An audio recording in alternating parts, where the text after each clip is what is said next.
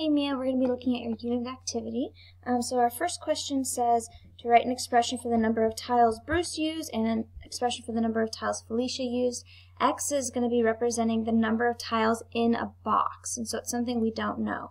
So if we go back, it says Bruce bought 3 boxes with the same number of tiles in each, but we don't know how many were in each, so that's going to be X. So he bought 3 boxes. He bought 3 extra boxes, but he only used 2 tiles from the last one. And so if we go back here,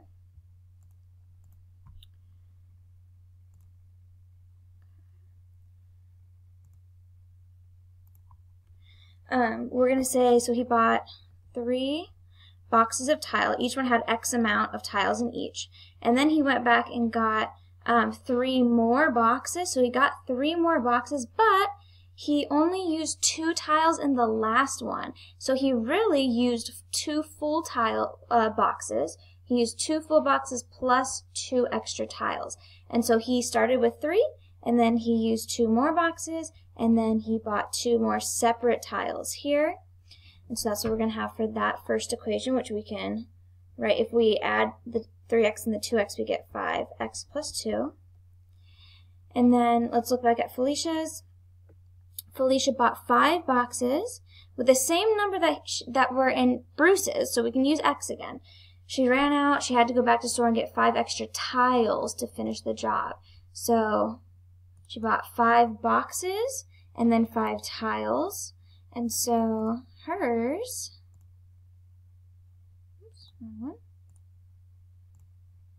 hers would be, you're close here, 5 boxes plus 5 tiles. So that's it. So Bruce was 5 boxes plus 2 tiles, and Felicia's was 5 boxes and 5 tiles.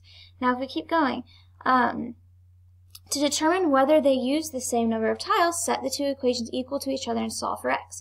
Is there a solution? Why or why not? If there's a solution, what is it? So now that we're using our correct equations, we should get, so remember we got 5x plus 2. It says to set it equal to the other one. 5x plus 5. Now if we solve these, we want to subtract 5x from both sides to start. We get nothing here but 2, and then we get nothing here but 5.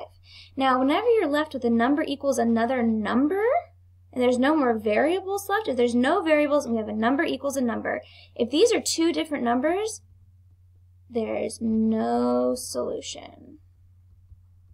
Okay.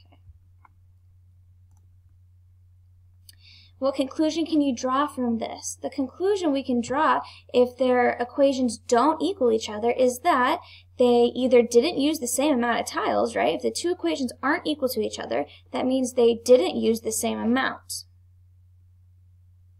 Now it says, how can you change the equation from part B so it has infinitely many solutions? What would infinitely many solutions mean in terms of the situation? So infinitely many solutions, one way that we can get that, so if an equation has infinitely many solutions, once we reduce it, what we're going to get is something like 6 equals 6 or 8 equals 8, something like that, where it's a number equals itself. This would be an example of infinitely many solutions. And so if we had 5x plus 2 and then we had 5x plus 5, to make these have infinitely many solutions, what we could do is just change one of these, change the 2 to be a 5 like this one. Or change this 5 to be a 2. Because what will happen, say we have 5x plus 5 equals 5x plus 5. If we subtract the 5 x's on both sides, we end up getting 5 equals 5, which looks something like one of these, which is infinitely many solutions. And so how we can change it is by changing one of these constant. A constant is just a number by itself without x. If we change one constant to be exactly the same as the other one, then we'll have infinitely many solutions, and infinitely many solutions in this case means that they use the exact amount of tiles, the same amount as each other.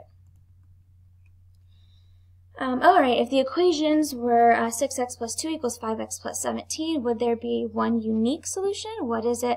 What would that mean in terms of the situation? So let's go ahead and break this down. 6x plus 2 equals 5x plus 17.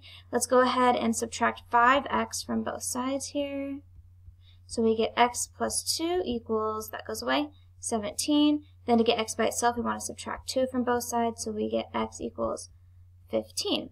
Now, what would that mean in terms of this situation? Remember that x represented the number of tiles in each box. And so this would mean that there were 15 tiles per box.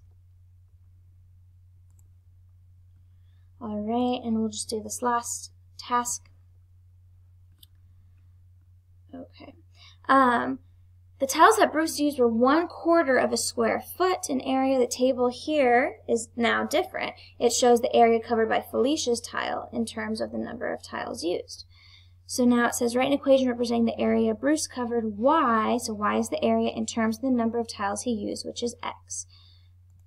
So, if it told us here that Bruce's tiles were 1/4 of a square foot, then the area is equal to 1/4 of a square foot times each tile here.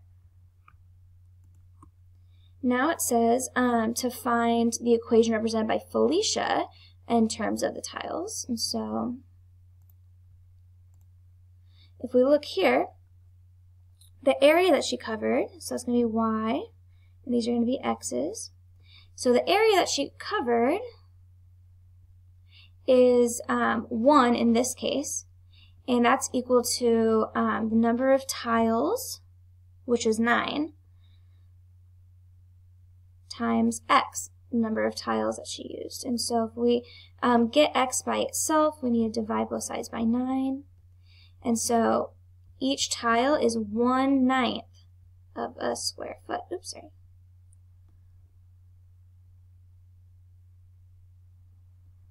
Y.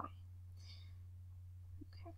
So y, the area is equal to 1/9 times x here, and it would work for all of these. So hers is 1/9. Now down here,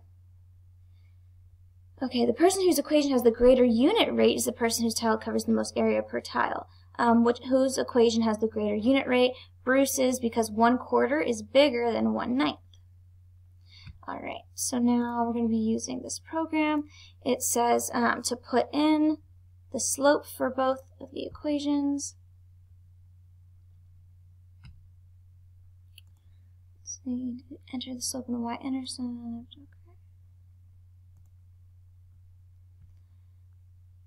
Okay. Let's actually go back.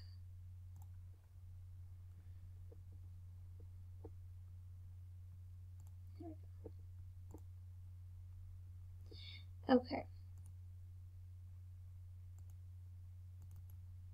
So 1/4. And then we're going to do another one. Oops, no, I don't want that.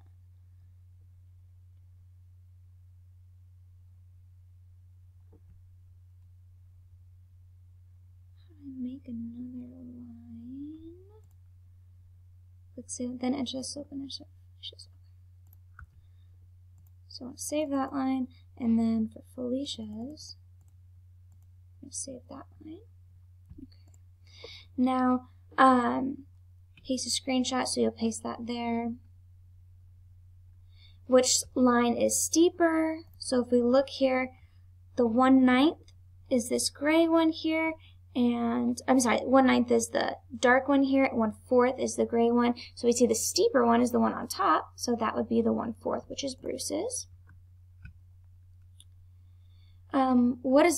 What does the greater unit rate or slope mean in terms of this situation?